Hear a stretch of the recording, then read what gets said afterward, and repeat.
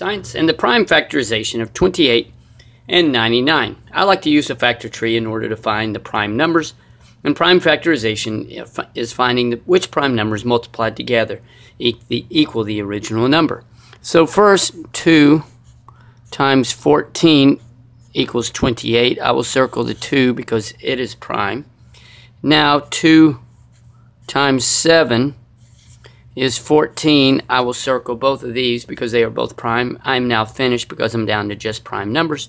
So the prime factorization of 28 is 2 times 2 times 7, or 2 squared times 7. Now let's look at 99.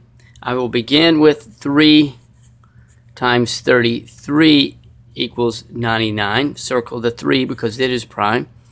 Now 3 times 11 equals 33. Circle both of these because they are prime. I'm now down to prime numbers. So the prime factorization of 99 is 3 times 11, or 3 squared times 11. Thanks for watching, and MooMooMath uploads a new math and science video every day. Please subscribe and share.